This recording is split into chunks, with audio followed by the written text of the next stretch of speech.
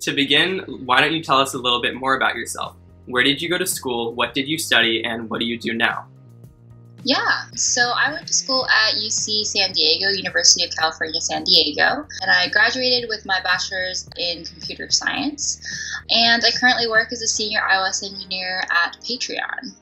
So as a student, it can be really easy to get consumed in grades, internships. What do you think is the importance of self-care as part of a routine of being an engineering student or even being a working engineer? I think it's so important. I think college is like an infamous time to compromising your self-care. Yeah. But if anything, I think because of that, it's even more important to focus on self-care. One thing that I realized in my senior year of college was that if I just get 8 hours of sleep every night, then my days are so much better. I can stay awake during class. My mood was better. And it felt like I could be proactive in how I led my life instead of feeling like my life controlled me when I had been getting like 2 to 6 hours of sleep. I realized that during college, and I almost wish I had held that to a higher importance earlier. But it's really important to understand how your mind and body work and how they feel. So monitoring your mood, your physical state, and like taking the time to understand what helps and what doesn't is really important. And a lot of that time means like giving yourself the time to reflect and check in with yourself. If you're like caught up in the flurry of school and you have one thing to do after another and a program assignment's due in an hour and you have another assignment due in 2 hours, sometimes you forget to check in with yourself. So making the time to do that I think is very, very important. But yeah, like this is even something that I really struggle with as an adult. Time management is always going to be hard, but especially in college when it's easy to solve things with an all-nighter and then like the next day you totally regret it. Self-care is very, very important. And each individual person is very unique. Like some people are okay only sleeping 4 hours a night. Some people need 8 to 10 hours a night. That's me. Some people need to exercise. Some people don't need to exercise. Like each person is different, and getting to know yourself during college is, I think, going to set you up for success. Because if you take care of your body, then like everything is going to feel much better, I think. So, yeah. Awesome. I guess in a college context, exercising, finding those 8 hours of sleep, even eating right is it's a challenge eating right whenever you're in college, and you can always just go get a slice of pizza. Oh my gosh, yeah. I used to go to Costco and get like the 24-pack of Red Bull. Oh my god. And then like the 24-pack of cup noodles. Oh my gosh. I think like in college too, especially when you're just so busy, like mental health is also a really important part. Like mental health, I think, can be a very difficult thing to manage when you're in college, and some people really struggle with this, but like a lot of universities have like campus resources to help you, and I think understanding and knowing that you need help and getting help is something that is like one of the best things that you can do for yourself, and it's really like an investment to you, and it's an investment towards your future.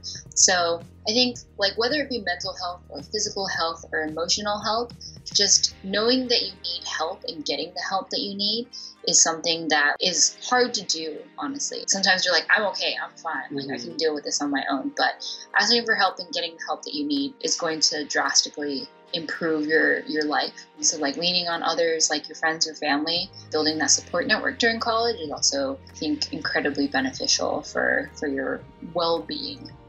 It's good to hear that from someone who's graduated and not just, I guess, university administrators. I think there's always that like college student, I'm rebellious, I don't want to listen to you mindset that is in a lot of people. So yeah, good to hear that. Totally, yeah. When college administrators ask me, I'm like, yeah, right. Like college isn't all roses. Yeah. And, like it's going to be hard, so let me know how I can get through the hard times. And it's hard because taking care of yourself instead of just taking care of your achievements and your grades is kind of taboo for some reason. Yeah, like you have to work sustainably too, because if you're just gonna burn yourself out, then like you're gonna not enjoy life and you're not gonna produce as great work as you can. And so like burning yourself out and doing frequent all-nighters sure will like get you to, you know, a GPA or get you to graduation and stuff, but then like at the end of the day, are you retaining the information that you're learning? Like, are you enjoying it?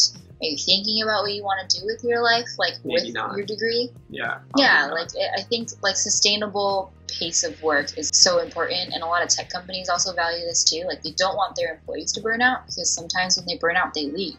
And so like promoting a really sustainable pace that is healthy for each individual person, I think should be like prioritized at any stage of life that you're in, given that you have the circumstances to do so.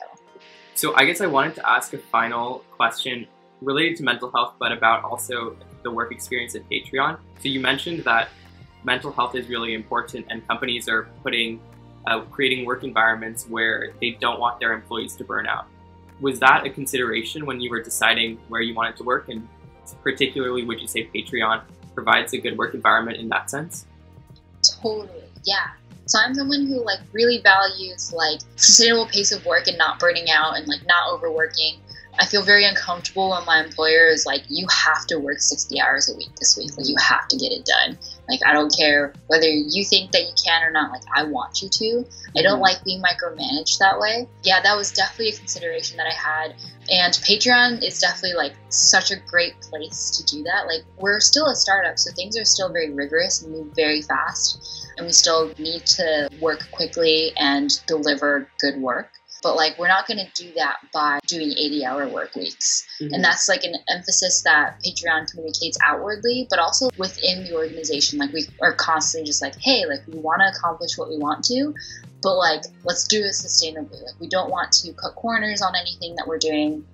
Still want to build a great product, still want to have like great engineering solutions. And so we often talk about the priority of that. But I know that like some tech companies are infamous for like working their employees very hard. I think of it like a coding monkey. Like I don't like feeling like I'm just a small cog in a big machine.